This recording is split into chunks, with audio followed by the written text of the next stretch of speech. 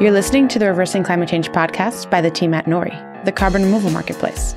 This is a show about the innovators and entrepreneurs developing solutions to climate change. Hello and welcome to the Reversing Climate Change podcast. I'm Ross Kenyon. I'm the creative editor at NORI's carbon removal marketplace. Today I have with me Dahl Winters, CTO of DeepScience LTD and OpenAir Collective member doing R&D on carbon removal. Dahl, thank you so much for being here. Thank you so much, Ross. It's a pleasure having you or having myself here. Yeah. Which one of us is the first person pronoun? Which person is the third or second? Okay. God, I even gave a little thing at the beginning because we're doing video right now. Because we're actually building a hobbyist direct air capture machine. I even warned us ahead of time that any sorts of changes or edits or goofy things that you say that is going to be harder to correct than usual. So, okay, we made a syntactical joke, and now the show is ruined. So we're gonna fight over again. My bad. I'm sure there are many takes to videos, so we really appreciate your patience here. Oh no, it's my pleasure. I'm happy to do this. I'm so excited because I want people to be able to participate in carbon removal. And as far as I know, pretty much the only thing available to people is to garden in a regenerative fashion. I think if you want to use cover crops, if you want to have a really diverse polyculture garden, you can do that. And you can increase the natural fertility of your soil. And that's really fun. And I like doing that too. I think that's it until now. Until now? Yes. What is this thing that we're building and how did this come about? So this thing that we're building, it's called Cyan. It's short for cyanobacteria, which was the inspiration for this entire unit. Cyanobacteria are these tiny single-celled organisms that early on in the planet transformed the early Earth's atmosphere by taking CO2 out of the air, which is what we're trying to do as well, and turning it into something useful, which was oxygen. And this was a process that took several billion years, but we don't have several billion years. We actually have 10 years to get from where we are now down to net zero. And so if we are striving for the 2030 section of things, we have 10 years. So we're striving for 2050. We have a few more years out from then. But I like to go for the more aggressive schedule. And so what this process is, it's a way of getting started with our transformation of how we do things in order to reach net zero. We have to start somewhere, and it starts with changing hearts and minds around carbon removal. And the whole goal of Cyan is to introduce a process of removing carbon that anyone can do at home. It's a home project, a school project. People can engage in the mechanics of actually removing carbon and see what it takes to do the process. And through that process, they can get a sense for what it's like at larger scales and maybe be more supportive of the larger scale systems as well. So that's what we hope to be building today. Ross, I'm so glad that you're able to take this under your belt and get something developed today. Yeah, I'm very excited. I've been acquiring these materials, but with regard to cyan and cyanobacteria, my understanding is that they originally oxygenated the atmosphere, but also killed everything that was not used to an oxygenated atmosphere. Is that right? Yes. Okay. So they are the ultimate transformers of an ecosystem, but they gave rise to complex life as we know it. Without cyanobacteria, we would not be here. And so even though all other forms of life kind of vanished, which kind of is a mass extinction in itself for the most part. It's the very first mass extinction that occurred potentially. We're here and we are faced with a decision that they weren't able to make because they're too single-celled to actually make decisions. We can decide how we're going to do our atmosphere. Are we going to continue pumping CO2 into it without abandon? Or are we going to work to pull that CO2 that we've pumped in there out? I think the latter, I hope. And we're gonna do that today. Yes, a small bit today, but this will get us started to bigger and better things. So how do you want to build your system today? Do you want to go for the inner portion of the system, which basically does all the functionality and then do the box and fan later? Or do you want to try to get through everything now? And we can do either one, whichever you decide. I like the modular approach. I like that there's a basic system and an advanced add-on. I have the materials for both. Excellent. How much time do you think it would take to do both? To do both, it will be about an hour, especially if you're able to power through things with a drill. It'll be an hour. So Okay. the basic system we've done in 20 minutes. So Okay. let's get through that. And so I'm ready to begin when you are. All your parts are there? Yeah, I have a whole, okay. We've never done something quite like this. If you're listening to this, because I'm sure we'll release it as a normal podcast, there's a video version of this. But yeah, there's a table behind me, as you can see. There's materials over there. At the table I'm working on as well, there's stuff behind the computer, and I'll be working here. So here I have a hummus container, Yes, which figures prominently into this device. Yes, first you have to eat the hummus, and Okay. then you have the container left over. And this container is just the perfect shape and the perfect size to fit into a smaller outer container, which is actually the inner portion of the Cyan unit. So the reason why we have this hummus container is to provide spacing. So we're going to go ahead and get a few parts out to show our viewers, and for those who are listening, we'll walk you through what's actually going on. So, so we need the small plastic container as well. Yes, that one right there, perfect. So this is a small Sterilite Tupperware container that's somewhat see-through. The hummus container will fit right within that unit. Yeah, right within the container. Perfect. And notice that it's about half the height of the unit. So half the height of this container. So it provides some spacing between the bottom, and we're going to fill this up with water so that the water will actually reach to the height of the lower portion of the lid. And so before we add water, we need to do a few things to that hummus container. We need to make a hole in the top of the lid. So I have a 1/4-inch drill bit in the drill. Is it 8/32? It's the same. Okay. Yeah. So so in that you've already made a hole in there, or are you prepared to make one now? I'm prepared to make one now. Should I just go right into the middle of it? Yeah, right in the middle, and then one out to the side as well. So.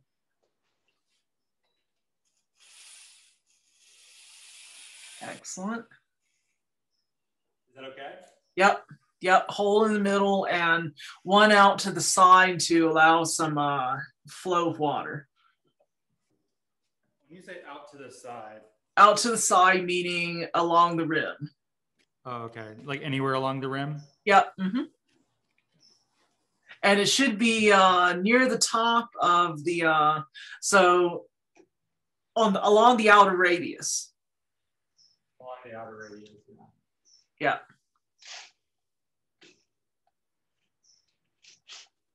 And so what Ross is doing now is preparing 2 holes. One hole in the center of the hummus container lid and another hole on the outer portion of the hummus container lid. And that's to allow bubbles of air when they form to basically to go out of the container, as well as provide water flow throughout. This whole container will be filled with water. So this is just perfect. Excellent. So we're looking good. Yeah, that outer hole can be on the top, it can be on the side, but that basically that middle hole is always in the middle, and that just helps to push water and to add water through. Okay, so now we have that. Our next thing that we're going to add now is the air pump and the air stone and the tubing assembly. So we should have an air pump that comes from Tetra. I think that's the air pump. Yep, Tetra air pump there. It's a Whisper 10. And we also have the Aquaneat, which is a collection of parts that are needed for, okay, standard 3, yes, stones and valves, air stones and valves, perfectly. Okay, so let's go ahead and open that, and we'll open the air pump as well. So inside of this bag, there's a bunch of stuff, and basically everything you need is in there. He's opening the bag now, and we have a series of tubing, airline tubing, and then there's an air stone. There should be 2 air stones in there, and now the air pump is being arranged, and we have the air pump being shown. It's a small unit, about hand-sized. Yeah, looks good. And there should be a place to insert tubing onto that air pump. So we'll give you a chance to get everything situated there. Yeah, for this tubing, I saw in the instructions, I should cut about 1 foot of it. Is that Yeah, right? a foot. Mm-hmm. Yep. Okay. A foot of tubing. If it's a little long, that's okay. It will always help, but a minimum of 1 foot. And am I putting it onto this nodule here? Yep. There's a nodule at the end of the air pump, and we're going to just sit that in there, which is the end of the tube. My work, Dahl. Oh, sorry to interrupt you. Oh, aerators? You've worked there? You've worked with aerators before? Oh, no, I said you're an excellent narrator. Oh, narrator. Oh, well, thank you. My ears are sometimes not as sensitive to hearing stuff, but I can narrate really well. I do appreciate things. Yes. Yeah. Okay. So maybe a little bit more, but okay, perfect. So we are that looks like a good length, and we have cut the air tubing. Perfect. And now that air tubing will fit on the end of 1 air stone. So in your other package, you should have an air stone. Air stones are yep, those 2 small things that are purple. They are ceramic items that bubble the air through the ceramic and produce a whole bunch of micro bubbles, that really small bubbles that are created. So put this together here. Yeah. Mm-hmm. So we have the air tubing going onto the end of the air stone and capping the end of the air tubing. Excellent. That's perfect. Okay, it's all the way on there now. Yeah. So how this is going to work is that air stone will reside on the side of the hummus container. So go ahead and insert that along the side of the hummus container, which is between the small outer transparent container and the hummus container itself. Okay, so inside of this container, but not inside of the hummus container. Correct, yes. Okay. So basically one of the 4 corners will be good. And actually if you put it, yeah, like that, perfect. That's exactly how it should go. So it should lay flat along the bottom side of the outer container. And the air pump is basically, it's a 1.5 watt unit. For viewers who are doing this, who are building one, you don't have to run it continuously, but it has to be run enough to make the filter paper, which we're going to put onto here in a bit. That has to get wet over time, but not wet immediately. So this is the filter paper? That is for the outer unit, for the big box and fan unit, yes. So filter paper is a coffee filter. Oh, yes, I have that too. Okay. Excellent. So we all have coffee filters at home for those of us who drink coffee. So those coffee filters are about the same color as the material that we're going to add, which is calcium hydroxide. So do you have the calcium hydroxide ready as well? I do. We don't need it now, but if you just want to show everyone what it looks like. Well, for those of us who can see it. It's not this hydrated lime, is it? It is, yes. Oh, hydrated lime is calcium hydroxide. Yeah, that's such an ominous sounding chemical synthetic sound. Yes. Calcium hydroxide is actually the material that once it soaks up CO2, it makes calcium carbonate.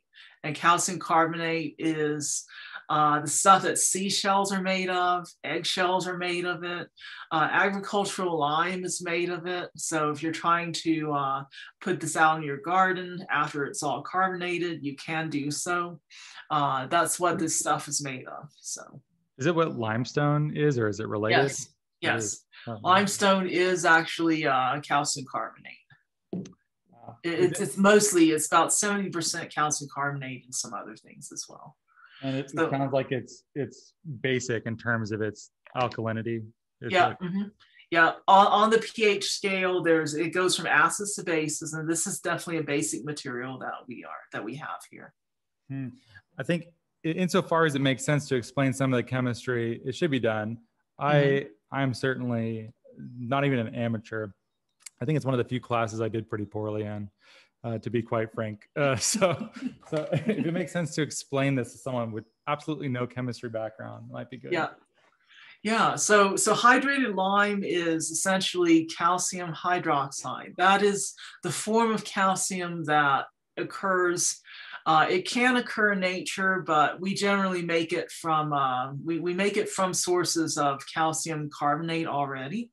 And so when we are using this in our Cyan units, we're actually taking the carbon which was driven off, adding it back in, and making a carbon neutral cycle. Now, there are ways of actually making calcium hydroxide that are carbon negative, ways that you can use alkaline materials such as fly ash or steel slag or other sources of alkalinity and process those sources to reclaim the calcium that's in them. And that can be done electrochemically. There's a company right now that is doing that, and they should be online with providing us with some good resources later this year. I remember seeing in one of the grant giving cycles of, I think, the Department of Energy, the moisture swing of Klaus Lackner is, I think, one of the most famous, but also I've seen alkalinity swings that like acquire and release CO2 from changes in the pH. Is that pretty popular right now, or people are thinking about this? Yeah, any and all means of collecting CO2 from the air using alkalinity swing, moisture swing, there's different types of methods. The reason why these are swing methods is you have to first collect the CO2 and then do something to it in order to release the CO2. So that's why there are different, you have a swing in the process, basically, to carry yourself to a more CO2, to release that CO2 from whatever you're using to capture it. Amazing. Okay, well, I have this hydrated lime here ready to go. I think this is the part where I need safety gear. Yeah. Not yet, because we haven't finished assembling everything yet. So there's also a lid that goes onto the top of the hummus container. And that lid should be is either the HDX quart lid or or it might be, you can even use a yogurt container lid. A 1 quart yogurt container is the same. Yep, the lid for that. Oh, I don't think it came with a lid. Oh no. Is this a crucial item here? It's crucial enough that if you don't have it, we can't run an experiment. But if you don't have, do you have a yogurt container at home, and do you recycle your yogurt containers? Yeah, I can run and go get one right now. Okay, all right. Yeah, all right. Yeah, the 1 quart yogurt container is actually perfect. That is the lid, the same exact lid size, because this is a 1 quart HDX quart container as well. So. Look at that. Look at that. Yeah. See, it works perfectly. This is all we needed it for. And for those of you who bought the HDX quart container, it's good for mixing other materials. So it's definitely not a loss, but the lid is actually the most important portion of getting that container. Oh, wow. That's so funny. I don't know why they didn't give it to me. I have everything here, but yeah.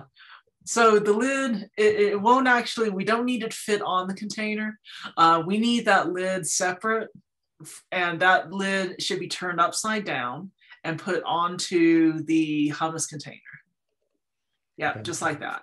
So what that lid is for lifting up and out your coffee filter, which is going to house your calcium hydroxide. Okay. So we should get one coffee filter ready. Okay. And just to showcase how this is done, this is definitely one of the things that the coffee filter will rest on top of the lid, and over time the air will bubble through the water and wet the side of that coffee filter. That, along with the humidity that's in the when you collapse the lid, will actually allow the filter paper to become more wet, and that will percolate through and up through the calcium hydroxide that you're going to add. So next we're going to add the calcium hydroxide. So let's get that ready. And for those of you who are doing this at home, you should always wear a mask until you become familiar with how to scoop the material without pouring it. So I've been able to use without wearing a mask. Oh, wow, we have goggles and everything so we don't get anything into the eyes. We are all we're decked out with the PPE here. Yeah, I went overboard, but I don't want any of this inside me. Yes, yes.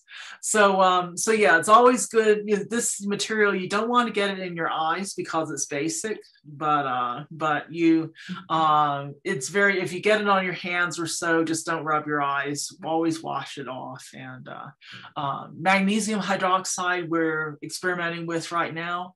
It doesn't have so much of the safety concerns, but we can't get a good source of magnesium hydroxide that is relatively cheap yet. It's cheap, but it's not as cheap as going to your hardware store and getting hydrated lime. So fair enough. Look, I have you have a spoon. Okay, all we'll need is a spoon, a small spoon, about a teaspoon size or so.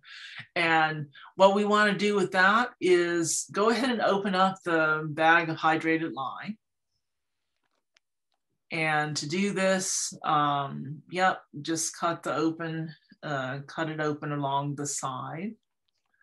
And you'll want to cut enough of a space such that you can get the spoon into the bag, along with some of your hand as well. I actually need a little bit more room here, actually. Yeah. And if you're in a high humidity environment, such as if you're in Florida or some places along the East Coast, you will definitely want to have consume your bag pretty quickly if you're going to run experiments, meaning that if you let it sit out, it will carbonize over time under the high humidity. So if you're wanting to capture how much carbon you actually are taking out of the air, just be warned that over time, in the course of a few months or so, it might actually capture less carbon than you had. It will become calcium carbonate on its own. Okay. In a high humidity environment. I can get the spoon into it now. Excellent. Okay, so now we get the spoon in. Let's go ahead and get a little bit out and place it. We should weigh the filter paper first, but we're just doing this for demonstration, and we know how much the filter paper weighs pretty much. It's about 0.86 grams. So I think you need a bigger hole than that. Okay. Yep, just like that, and go ahead and drop it in. Okay. Yep, and make it nice and flat. Spread it across the surface. Surface area is really important for this. The more surface area you have, the more likely you are going to absorb more CO2 in the air. So making it into a single mound won't help very much. It's always good to have it nice and flat. So, okay, so your hydrated lime has, let's go ahead and remove the bag of hydrated lime and see if we can tilt the camera down to see what you have going on there. Okay. Excellent. So this is now the assembled Cyan unit that actually does all the work. The box and fan are only to dry and to get more airflow.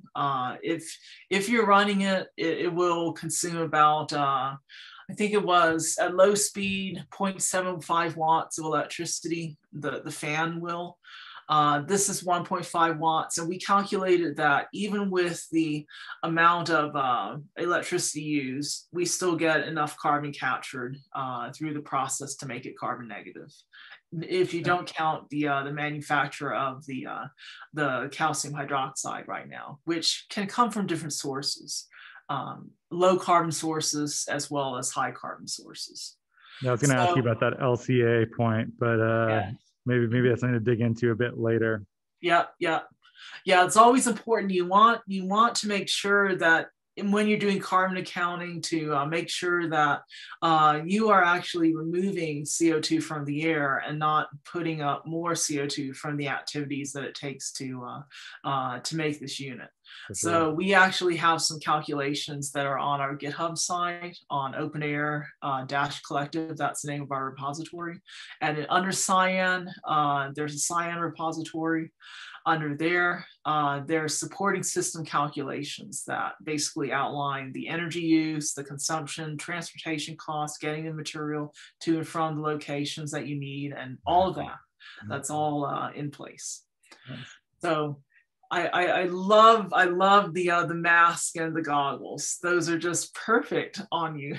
Am I too conservative? You're not too conservative. You are going at it well for a first-time chemistry project. So, so I wanted to before we get everything settled. There's the minor portion of adding the water. Okay. So there's some water that should be added to this container.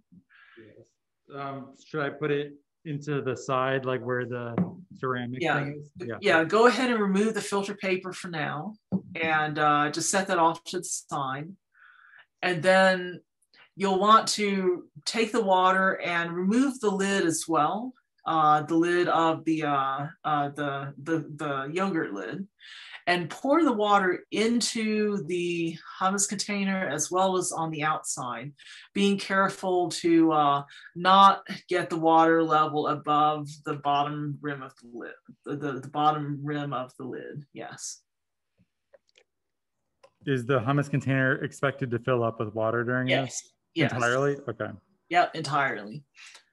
So yeah, go ahead and fill up the whole thing. The whole point of getting water in the hummus container is to make sure it doesn't float. You want it to be nice and stable at the bottom.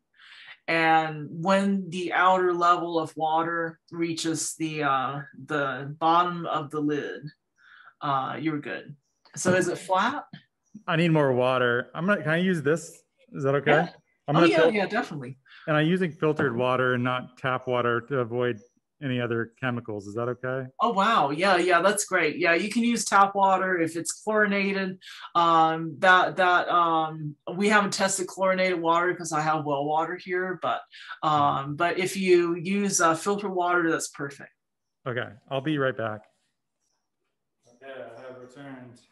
All right.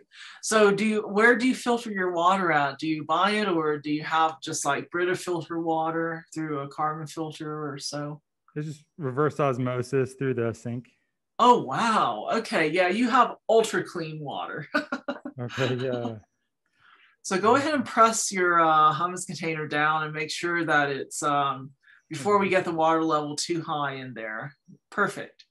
Yeah, let's fill it up and make sure we have plenty of water. I think it's nearly. Is it floating? Go ahead and press the lid down firmly, and then any excess that you might have that's air that's trapped underneath the lid should work its way out over time. If there's enough, hopefully there's enough water in the middle that there's no air bubbles inside the lid. Pour a little bit more. A little more. I see a couple air bubbles. Okay, that's not a problem. As long as it's not floating, that's what we want to avoid. So. Okay, it's like a little bit above the edge of the lid, though. Mm-hmm. Yeah, if it's a little bit above, see if you can pour some out. Or take your spoon that you have and see if you can dip some out. I think you have like a not that spoon, but there's another one that you had. Yes, scoop. Maybe that would work. Oh, it won't fit. I'll take this guy out first. Okay, perfect. Yeah, so we're emptying out some water. And that water, hopefully 2 scoopfuls will be good. Yeah. Does it help? Good. Perfect. It's maybe, yeah. It's like right at touching the bottom of the lid of the hummus container. Okay, that's perfect. Perfect. Yes, yes. Okay. All right, so now we can put the lid back on the top of the hummus container and the filter paper back on the lid.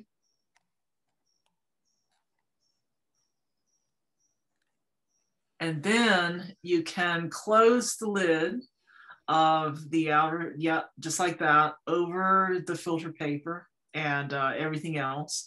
And it won't close entirely. It should close enough that you can have the tube running out. And then that is your completed inner unit. You're actually ready at this stage to do an experiment. And in order to, I would actually, let's see, that filter paper, if you can bend the edges down a little bit so that it will, yeah, kind of flatten it out a bit. Yeah, just like that. Perfect. Okay. And then that should, yeah, it will almost close, but not quite.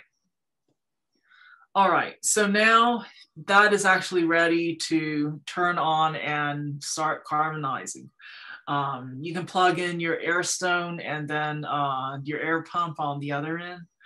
And then over time, this will start getting humidity inside the container while allowing sufficient airflow. And if you were to weigh this beforehand, we didn't weigh the initial. When you do an experiment, you do want to weigh the initial amount and then weigh it finally. But for now, we're just doing a demonstration, so we won't be so careful about weighing things. But that will be the process by which you can tell if the carbon dioxide that you've captured has actually, that you've captured X amount of carbon over time. Okay, it's going. Can you see it? It's going. Look at that. Yeah, the air bubbles are coming out of the air stone and we are getting humidity in there. Yes. So over time, the paper will eventually go down and collapse a little bit. You'll see it start to ultimately, if you're not seeing crackling or basically cracks form in the surface of your calcium hydroxide in the course of 2 hours or so, you might want to add a little more water or bend down the filter paper even more because there's not enough humidity reaching it. But this is the basic process. This is as simple as you can get. How much was this assembly? Everything in here should be about $20, a little bit more, except for the hydrated lime, which adds a little more to that. So about $40, I think. Yeah, something like that. Yeah. So excellent, excellent. So at this stage, this is module 1, and we have just completed module 1, just like that. Woo, we did it. So this Congratulations. Yes, yes. So the next step is module 2. So we can go ahead and sit this off to the side somewhere. Let this continue running. You can unplug it if you need to get it to a final resting place for the duration of today's podcast. Excellent. And now we are ready for the box and the fan. Yes. So this is the portion that takes the longest amount of time in terms of making the hole, cutting the hole for the fan. But once you have this in place, you can do a number of things with your unit. So we're going to look at this is the unit that everything plugs into that we're opening up right now. Perfect. So this is a USB as well as AC adapter. And then we also have the fan in place as well. This is what you're opening up next. So the process for this fan is this fan basically has a front and a back. The front side will need to face out of the fan or out of the box so that you're actually getting airflow out of the container. So what we're going to do first is, before anything else, we are going to use the fan as a template to draw, and you should have like a marker or a some way of actually drawing a hole or drawing a circle. Perfect. Sharpies, yes, on the side of your container. So which side is the front? Where does it open up at? Right there. Okay. So your left is going to be not the video's left, but your left is going to be where you're actually, that side. That's where you're going to mount your fan. So before we mount the fan, we're going to disassemble the back of the fan a bit. And then actually it's the front of the fan. Yes, the front. So yeah, that part right there. That part has four, the front of the fan has four corners with these little foamy nubs on them. And we're going to, there needs to be a screwdriver, Phillips head screwdriver, that you'll need to disassemble the front side. I love that tool, by the way. Oh my goodness, that is a very nice one. Yeah, it's come in handy more than once. Oh my goodness, that is perfect. So what you're doing is you're disassembling the front of the fan, to removing the four knobs that are actually acting as vibration dampers. And then that frees the front side grill for further use. So what we're going to do with that is align that on the side of your box. So on the side that we were going to, not on the side, but on, yes, the actual side, the left side of the box, or actually this will be the right side for those who are facing the box. Yes, just like that. Okay. So we want to put that not in the center, but a little bit towards the top. Not exactly at the top because the fan will need to sit, but yeah, right about an inch below the top of that one rim, just like that. And now you can draw with your Sharpie the holes that you'll need to create, as well as the center hole, which is drawn. If you are, go ahead and draw your 4 holes.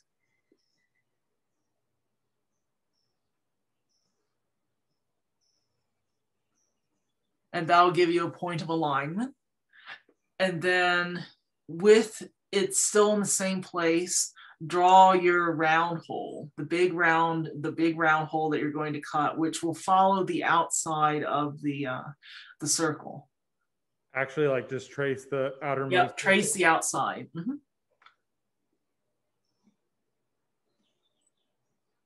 Yeah, there we go. Are you able to see it okay? Yeah, we can see this perfect. Oh, this last one's tough. Yeah, right back there. And we have traced. So now, can you remove that and show us what you've done? Perfect. So this is what we should all have when we're building this unit. Basically a trace of where the holes are that we need to make. So the drill will slice through like butter. If you have a really sharp drill bit, it'll go through those 4 outer holes really quickly. We're going to do, and you can angle the camera up a bit for this as well. Just the quarter inch drill bit, the same one? Yeah, same one. And this will, you'll want to start with the inner hole first.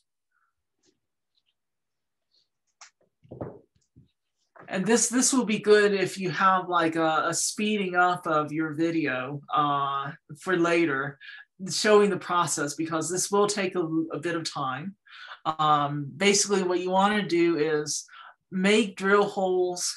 Don't do the 4 on the outside first, but concentrate your efforts on drilling several holes in succession around the circle.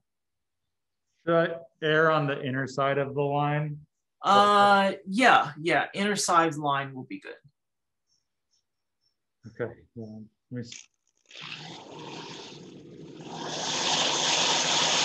And you have to press down a bit. Yeah, did it go in? It locked up. Oh no. Fuck you.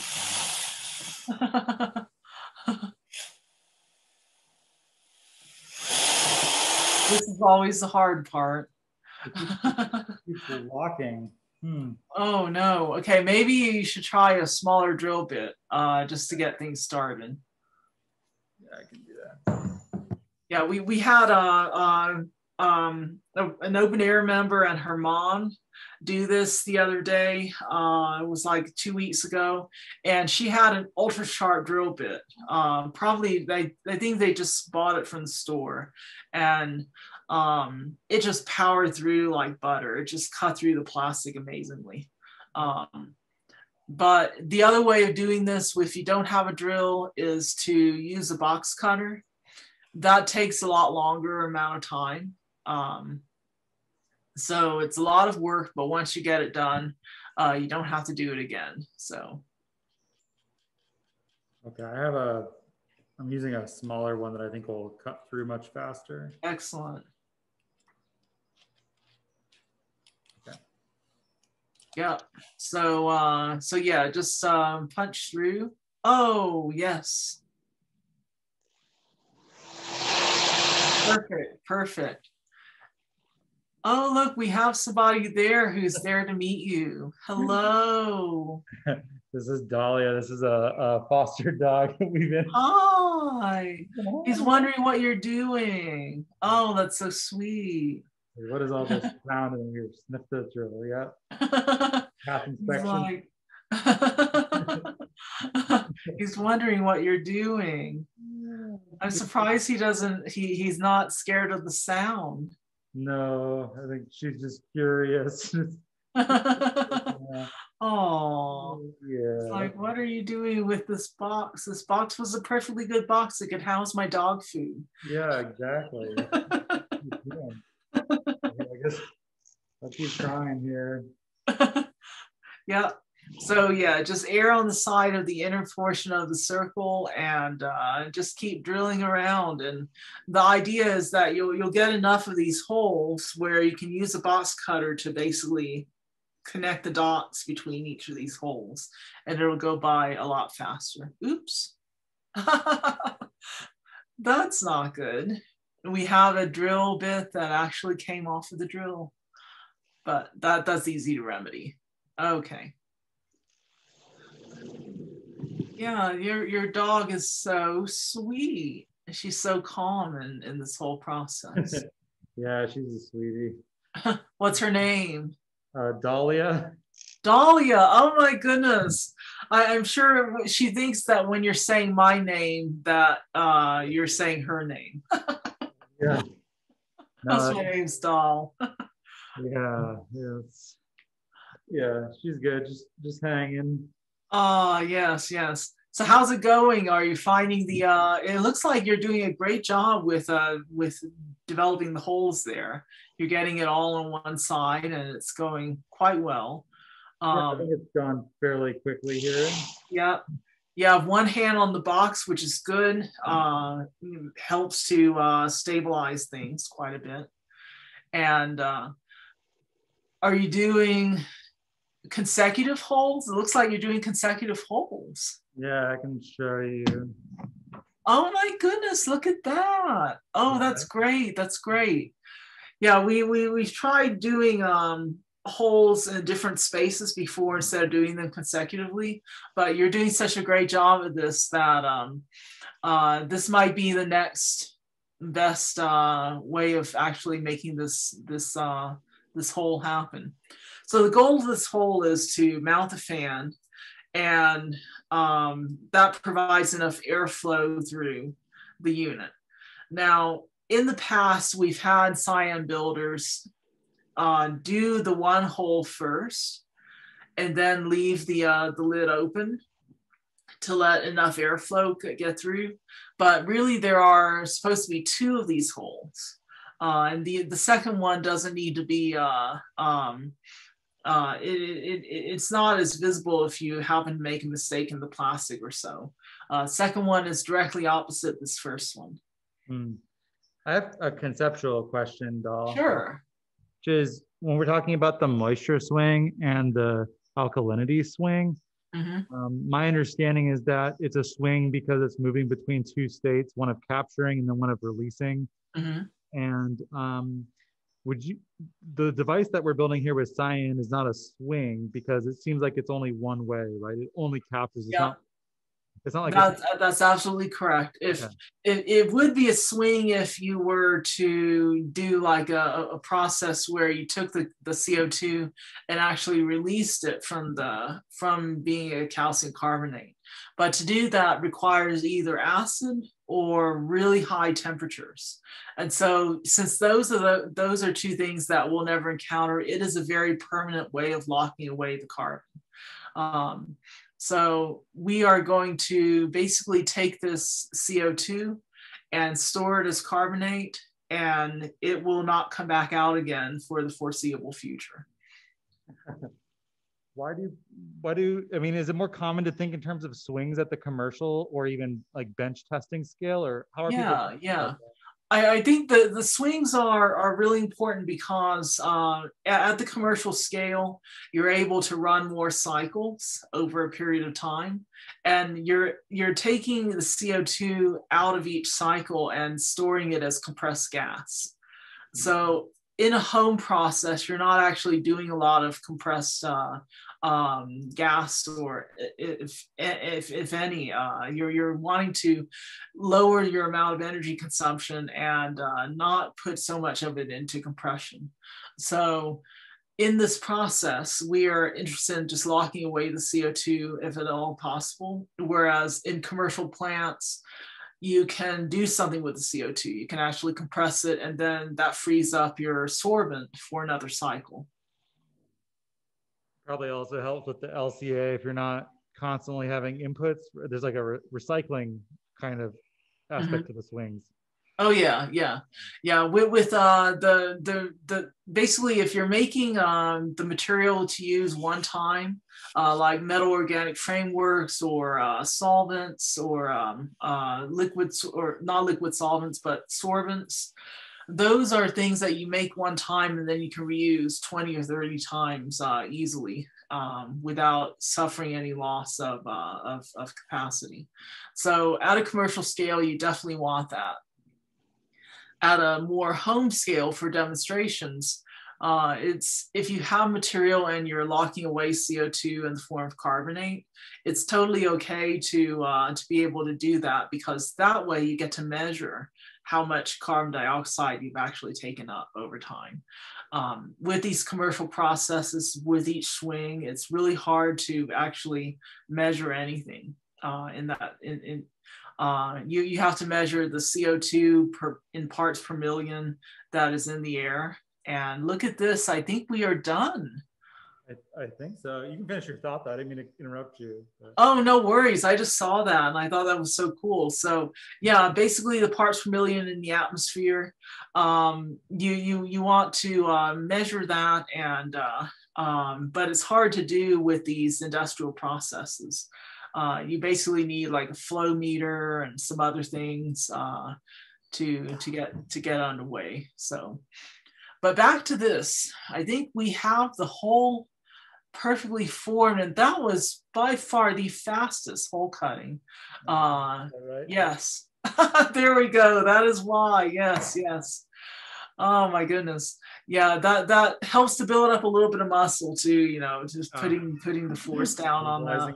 Yeah. I think it's good. Now I'm trying to figure out how to do this part. This part seems kind of dangerous. Yeah, this part just make the blade go out just a little bit. So you don't need the blade like fully extended. Maybe a little more than that. Yeah, or yeah, about halfway.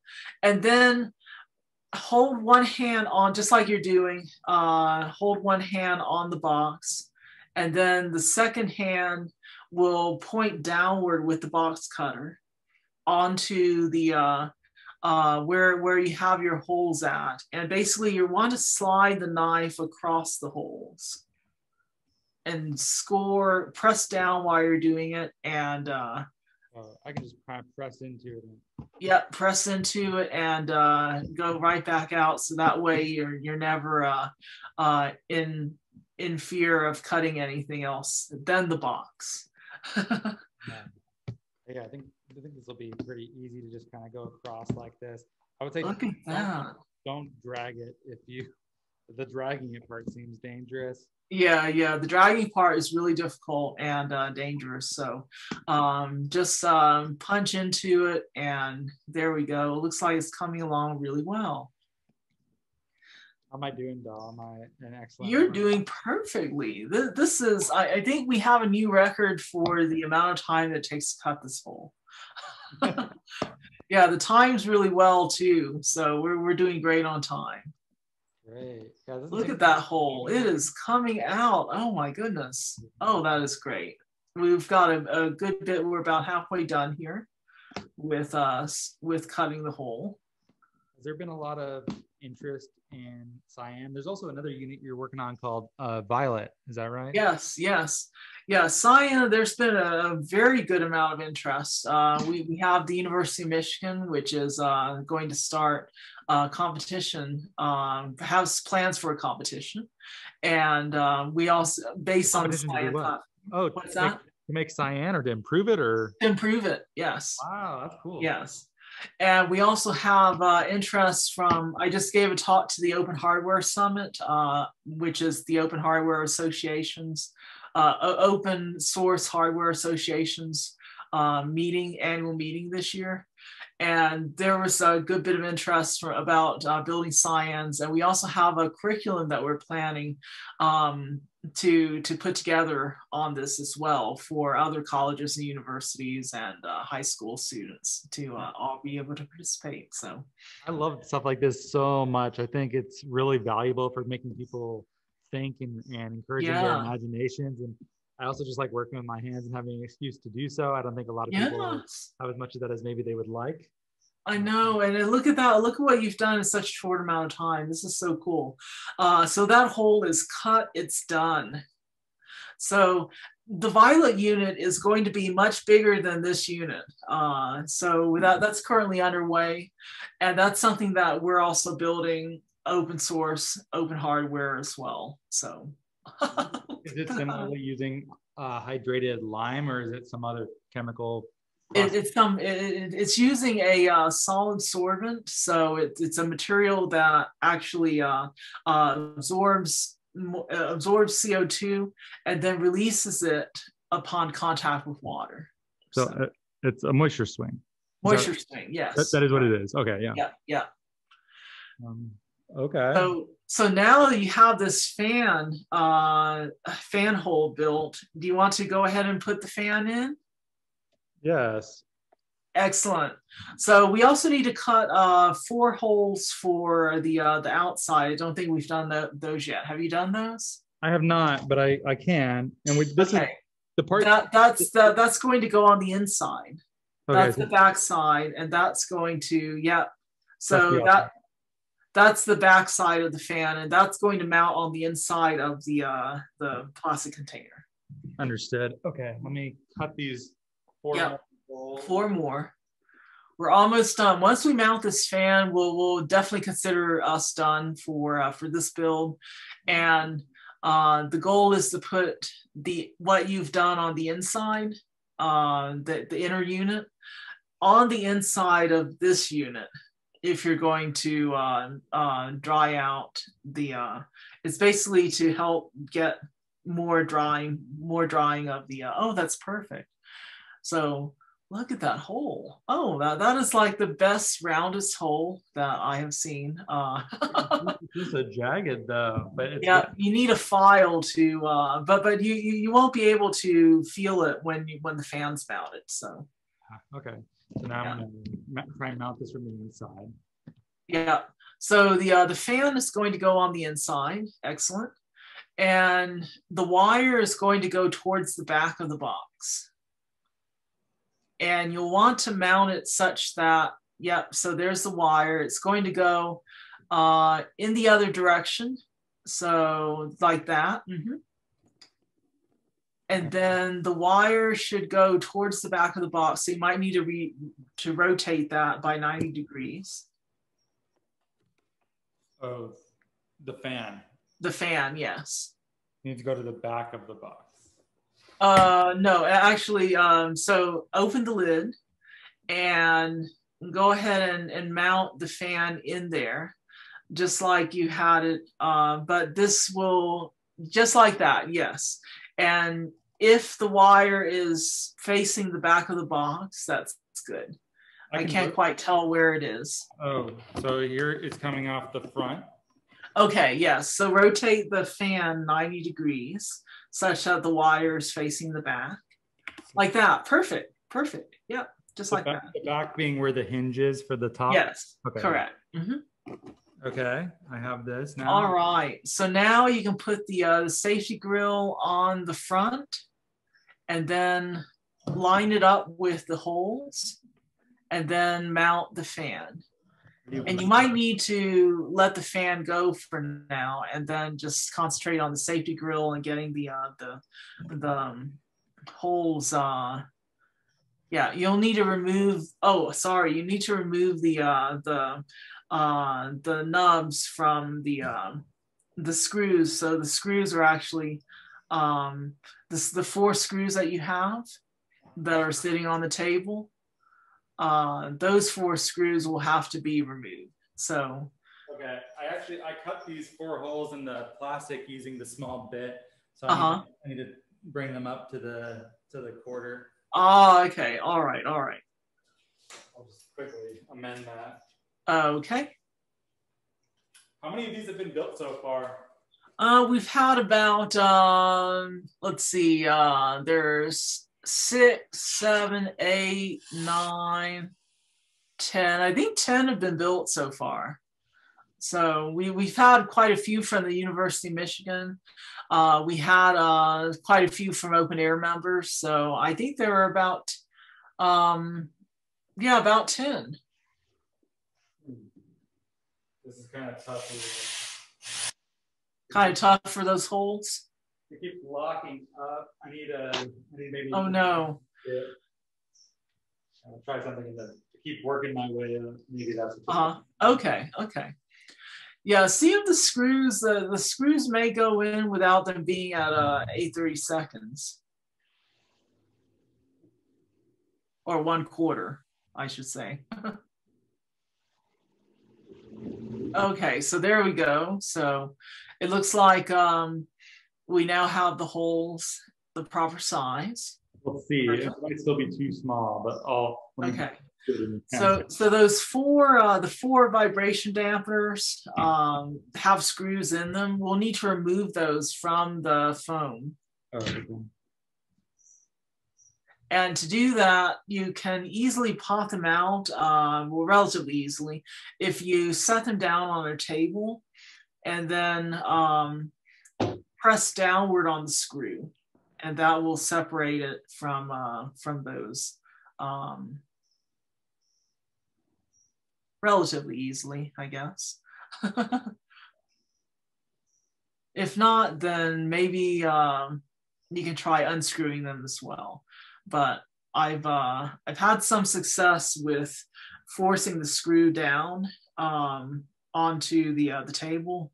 But you have such a nice table there, we probably don't want to do that.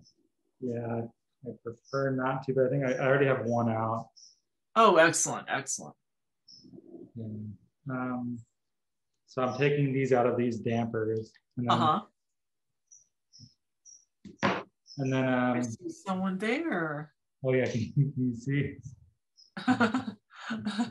I saw her there for a moment there. Just inspecting the process. She's the foreman. Yes, yes. Yeah. Look at her. Oh. Yeah, she's going to be there for the first run of Cyan. New experience for her. This occasion, yeah. How's my audio been coming through during this? I keep neglecting the microphone and forgetting. Oh, it's been coming through well. I can still hear you perfectly. So microphone just makes it a little more clearer, but everything you've said so far has been coming through great. So I wonder how many people will listen to this versus watch it. If you're listening right now, well, I wonder what this is like. Is it an ASMR thing and people just talking about building a machine that you can't see? Is this even listenable? I don't know. We're going to find out, Dahl. It's a good experiment on multiple. It is, yes, yes. Yeah. Yeah, all of this entire process has been an experiment for us. Just getting these carbon removal systems out there, trying to work through how these are actually going to be made, developing these, getting them to run better. All of this has been a big experiment. And so where this will take us in the future, who knows? But with the help of people like yourselves watching, who are interested in building one of these, we'll get there a lot sooner. And so carbon removal really demands that we do something to remove the carbon from our atmosphere. And this is something that it's on a small scale, but if you have millions of these units out there, each doing hopefully a kilogram a day at some point when we get enough efficiency, then that will have quite an impact on things, especially if you're using this to try to remove some of your personal carbon amounts as well. Now you have a background as well in, I think you said remote imaging and sensing in agriculture. Yes. So you're kind of a full stack carbon remover. Yeah, my background, yeah, I guess I'm full stack in engineering. I've done science, biology, computer science, and geographic information systems. So my background is actually doing software around making things happen geospatially. But like satellite images, looking at land cover classifications with satellite and aerial imagery. But since I have started with carbon removal, I've just been doing this DIY work, trying to see what I can do to remove my personal carbon contribution. So far, it's definitely a journey. I'm doing small amounts. I'm able to take my light bulb that I actually run to power this room. My one light bulb, which is an LED light bulb, I can offset its emissions for 3 hours during one run of my Cyan unit. So it does something. My house is on 100% solar, so it's going to be really hard to get down to net zero if I don't do something to actually remove my other carbon emissions. I don't drive but once a week, so I'm actually at the kind of like the 2 metric ton range of emissions so far. Wow. Average emissions for Americans is 16 metric tons.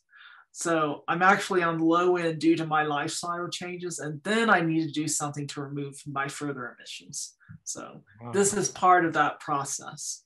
Yeah, that's great. And it sounds like, I don't know, do you ever feel like you're giving up a lot, or is it pretty fun for you? No, I think I've actually gained from what I've done. I work from home. I do all my business, my operations and everything from home. My Zoom calls and everything is how we actually make an income here. I have not felt that bad about not driving more than once or twice a week at the most.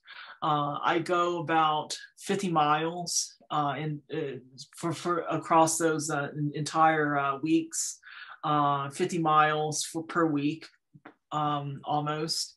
And I just go to the grocery store, buy a few things, order everything else online.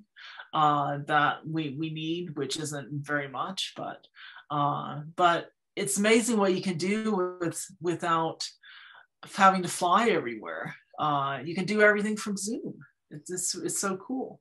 That's one of the things we learned about working in this remote age.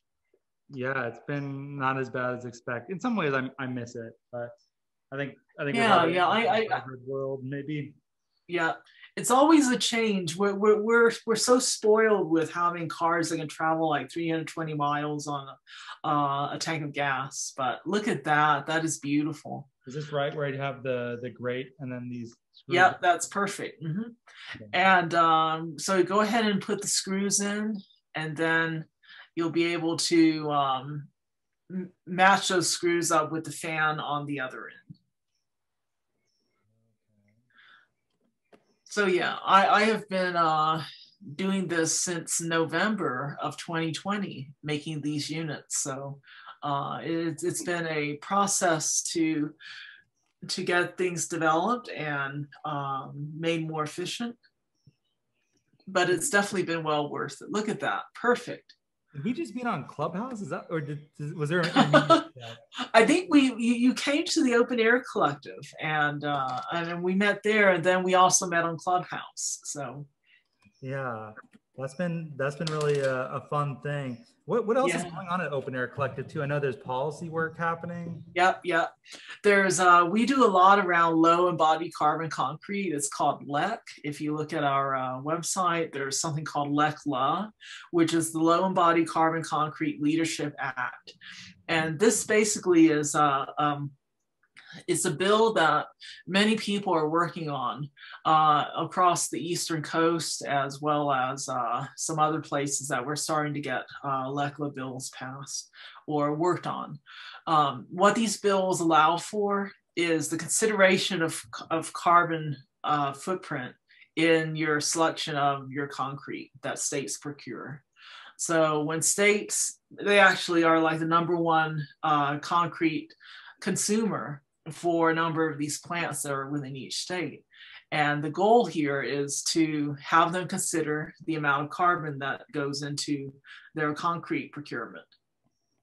And so if you can use negative emissions techniques to actually sequester some carbon in your concrete, like CarbonCure is doing, that would be really awesome. There's also ways of sourcing your concrete from lower carbon sources. And so we've been really active in doing all of that, helping to support the people who are doing the legislation. Perfect. One quick question, Dahl, is that the wire coming off of it is facing the back, but it's in the top back rather than the bottom back. Is that okay? Yes, that's perfect. That is excellent. It should be on the top back. Oh, okay. So yeah, it should be all, is that looking good? Yep, looking great. So that wire should actually come out the top, and yep, just in the back like that. And then there will actually, so we've done one hole. The other hole is for you to do at your leisure, but you don't actually need that hole if you are if you keep the lid open a little bit, just to let the airflow go through to dry the calcium hydroxide. So the way this works is you have your small unit operating right now.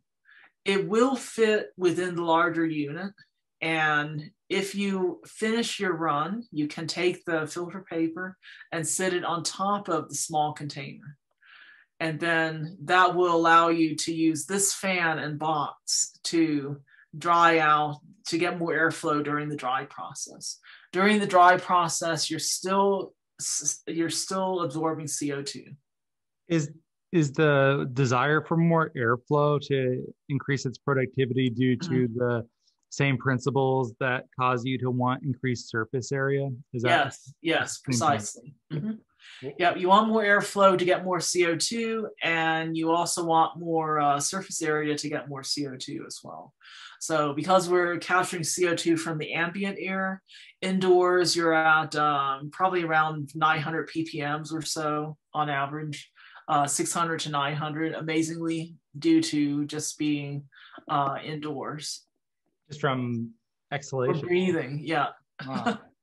Yeah, so the ambient air, if you were to go outside, you probably would experience like a reduction in capacity, a little, or a reduction in the amount of capture, but not by much, because 400 to 600 to 900 ppm, that's just like a factor of 2 or less.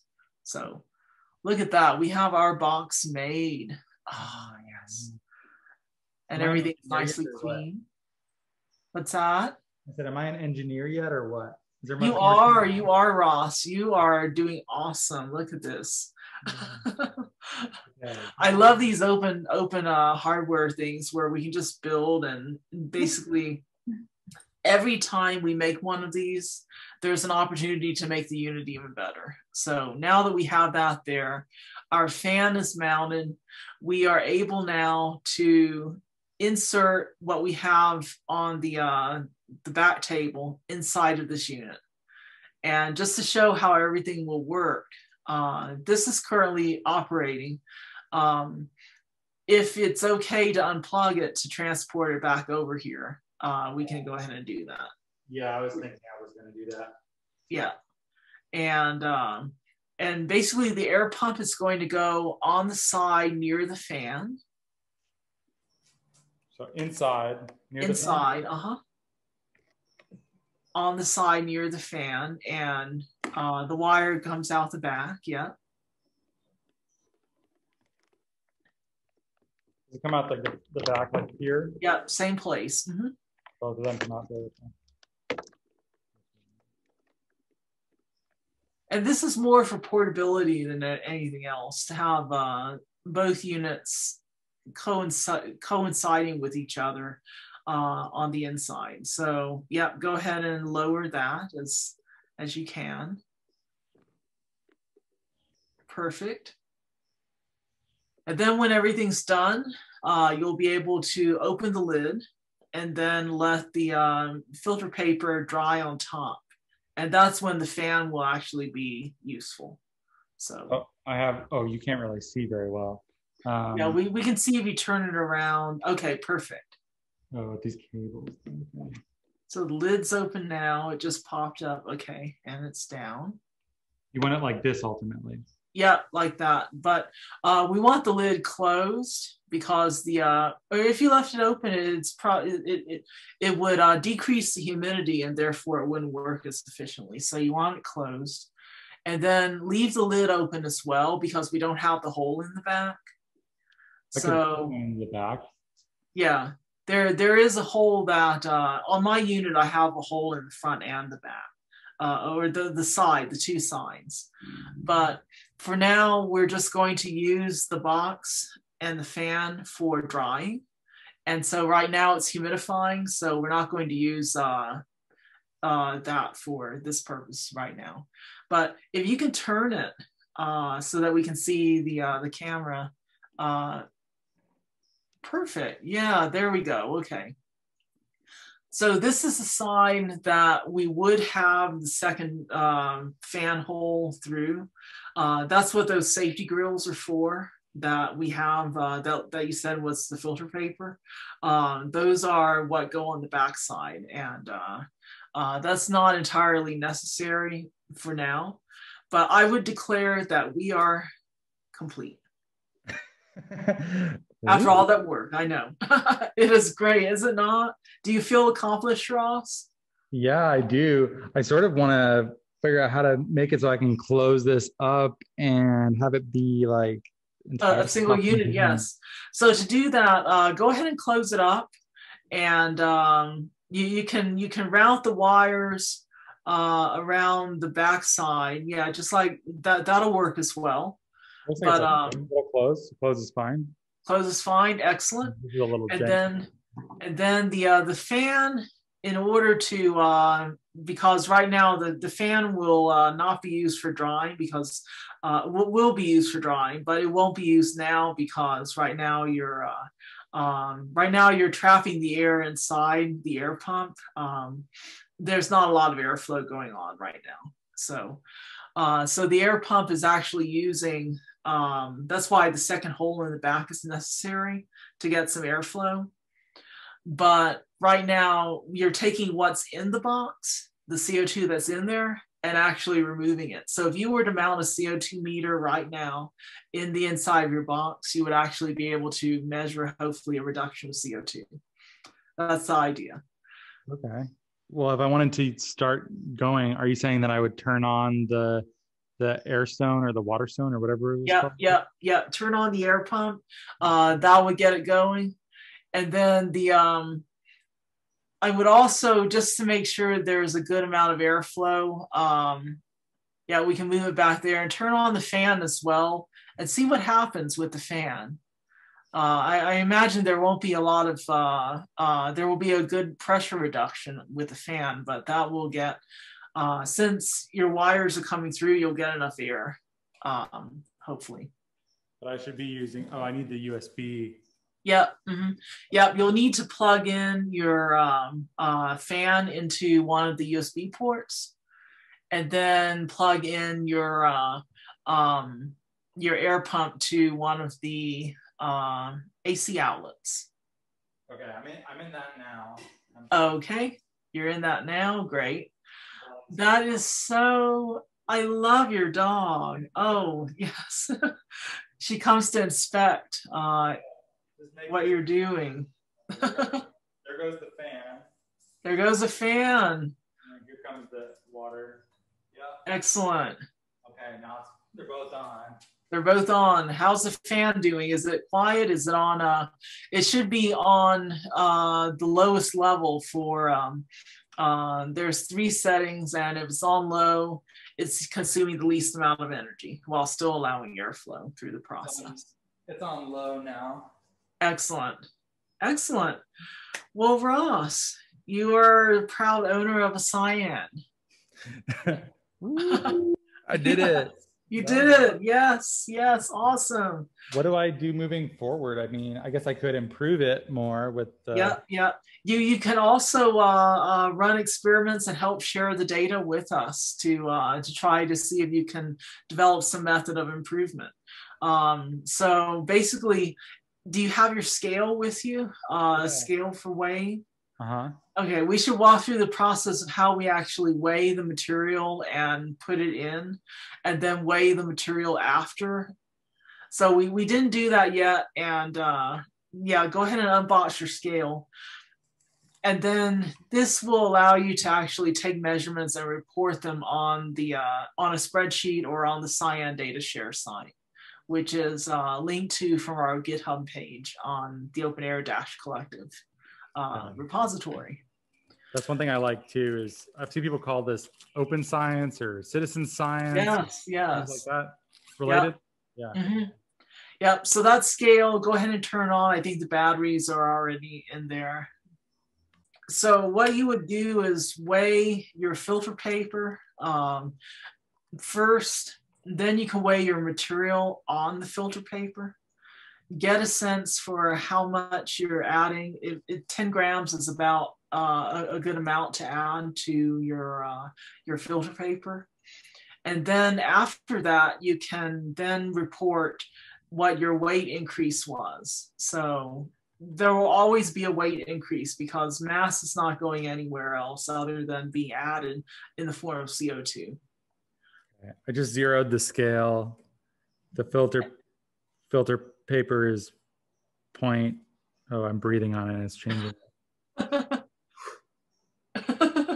0.42 grams. It's resting on the table also, so it's probably not. Okay, there we go. Oh, wow. It's okay. 0.91.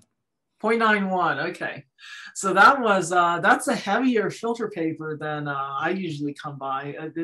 We usually get 0.86 or so, but you might have a little bit of humidity in your environment. You're in Seattle, so it probably absorbs some humidity.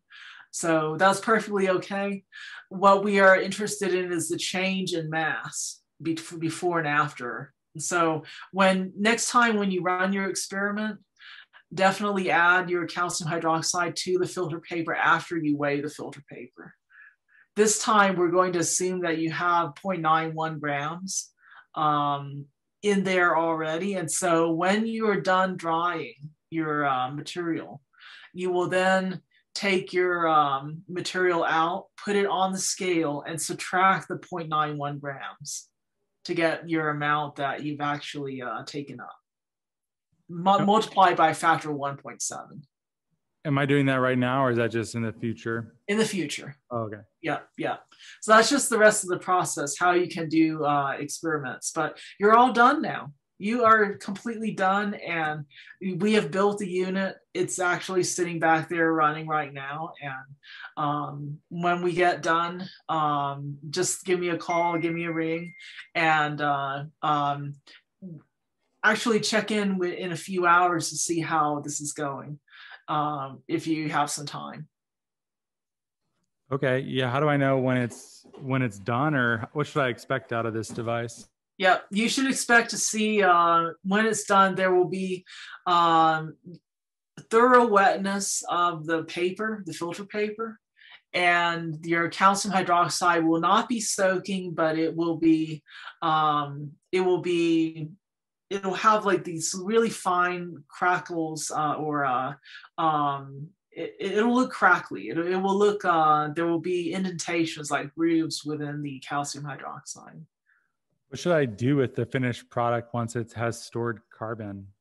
Once it has stored carbon and it doesn't take up any more, you can make it into these cool things. If you were to get some extra Portland cement and biochar, you can make blocks out of these. They're nice and solid. You can basically save them up for shipment back to me, or you can also use them out in your garden if you ration like the amounts that you use as well, because tomatoes like calcium carbonate. It's one thing I've heard. So if you happen to grow some tomatoes, you might be able to do that. Or you can eventually make a retaining wall out of it. Yes, yes. Building materials are excellent for an excellent application for this. Very cool. Well, if someone wants to do this themselves, they want to get involved in OpenAir Collective, how should they go about doing so? Yeah, definitely reach out to us via openaircollective.cc. That's our website. There's a Join Us button. And the Join Us button is at the very bottom of the page. When you go to that page, you will then be able to get an invite to our Discord server where we have community support for Cyan units. I will be on there. We'll all be on there to help you out. And we also do Cyan build sessions about twice a month now. So anybody who has a question or who is interested in building their Cyan will definitely be able to provide you with the resources you need to get started.